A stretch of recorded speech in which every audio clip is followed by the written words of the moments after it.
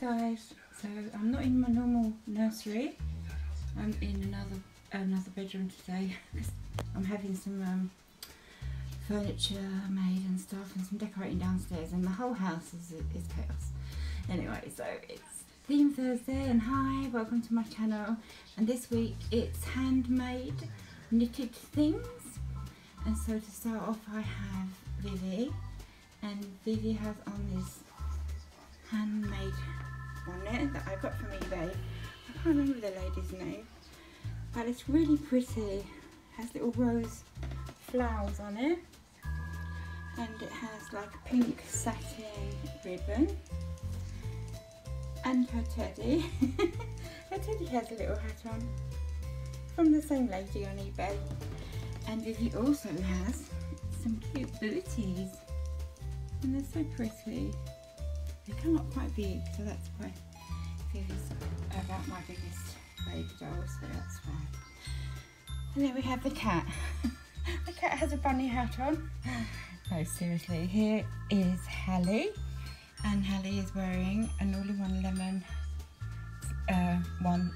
onesie sleeper, and she has on a yellow beanie hat and a matching cardigan, again which somebody made on eBay. And then we have the booties. So moving on, we have Blake, and there's Blake, and she has this hat on. It's a hat and cardigan that my mum made for her. It's actually about 3 years ago she made it now, before she was unwell. Oops, I missed the button. And Blake looks quite snuggly. Has a little bit, you can see there. I think I could put a ribbon through them, I'm not entirely sure. But she also has these booties on, which somebody made on eBay. And they're so pretty, they're like little ballet shoes. I love them. I always put them away extra careful so I can find them. So there's Blake, and here we have James.